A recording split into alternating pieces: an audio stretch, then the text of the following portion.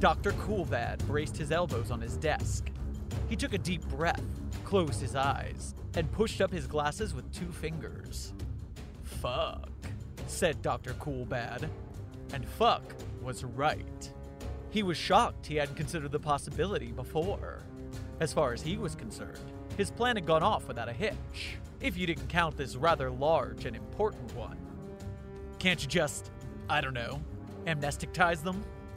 "No," said the person on the other end of his Bluetooth, and it's pronounced amnesticize, they also said.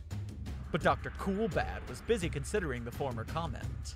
He tugged at his collar, his office growing increasingly warm. This certainly is something. Something indeed," said Dr. Coolbad, stroking his chin in a way that suggested he was both dastardly villainous, but also considered sexy by a specific demographic of people on the internet. Admittedly, he was surprised the Foundation had lasted as long as it did. The premise of the whole thing, while not actually being his idea, was rather overcomplicated. And it wasn't even a good name. But hey, he needed that engineer, and he didn't have a better plan. So Monsters it was. It was after he gathered the lower staff that it stopped being just monsters. Now it has expanded to objects, people, phenomena. Too much for him to keep track of. So he let all the eggheads keep track of it, while he sat in his office being broody and incredibly vague about what he knew, so that nobody ever asked. Which worked. People listened to him on account of how cool he was. But they also feared him on account of how bad he was. And Dr. Coolbad was a conventionally attractive white man, which meant he could get almost anything he wanted. Anything but the entire United States of America, apparently. Was one lousy global superpower too much to ask? He frowned, pushing himself away from his desk in the only updated office chair in the building. The plan had worked.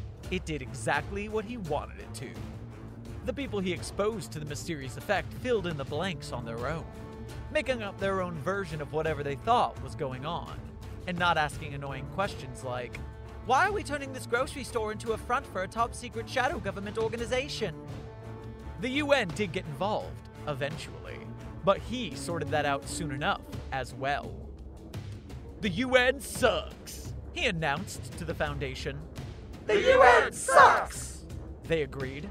"They're blowing up all our monsters and stuff," one of them posited. Yeah, they're blowing up our monsters and stuff," the rest agreed. "Sure," said Dr. Coolbad. "Fuck the UN!" the lot of them concluded. "Fuck you," said Dr. Coolbad to the UN. And with nothing else standing in his way, Dr. Coolbad took over the United States of America.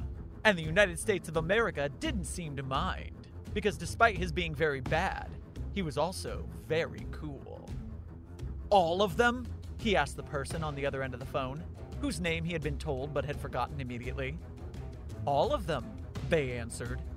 "What about the groups of interest?" "We have all of them too." Dr. Coolbad tapped his fingers on his desk. "What do we do now?" asked the person whose name he had forgotten. And Dr. Coolbad didn't know.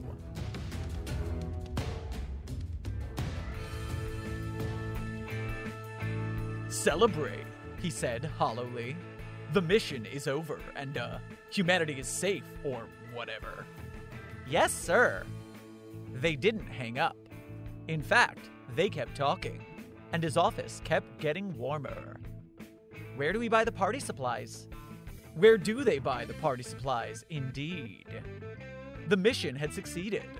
Dr. Mad Max and Coolbad's incredibly designed company logo and its mysterious mind-controlling properties had successfully conducted a crusade to convert every business in America to a scan, copy, print office supply store. His plan had worked perfectly, and now every store belonged to his corporation, and every human being in the country was among his personnel. It was an office supply mogul's paradise. Except now that all the stores were office supply stores bearing his own branding, there was nowhere to buy the party supplies, or food, or air conditioners. "Fuck," said Dr. Coolbad.